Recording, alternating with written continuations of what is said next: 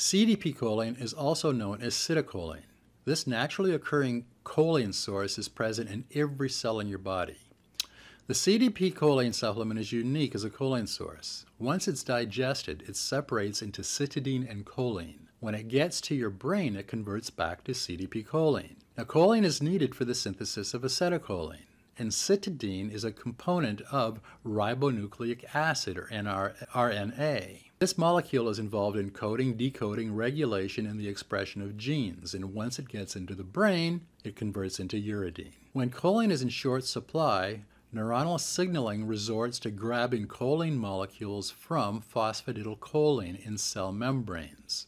This is where uridine steps in. Uridine is used to synthesize phosphatidylcholine. Supplemental CDP choline provides the uridine needed for this synthesis, which means that CDP choline helps repair those same brain cells to maintain neuron integrity. CDP choline is only about 18% choline by weight, but it packs a punch when it comes to brain optimization and is a favorite nootropic stack addition with many experienced neurohackers.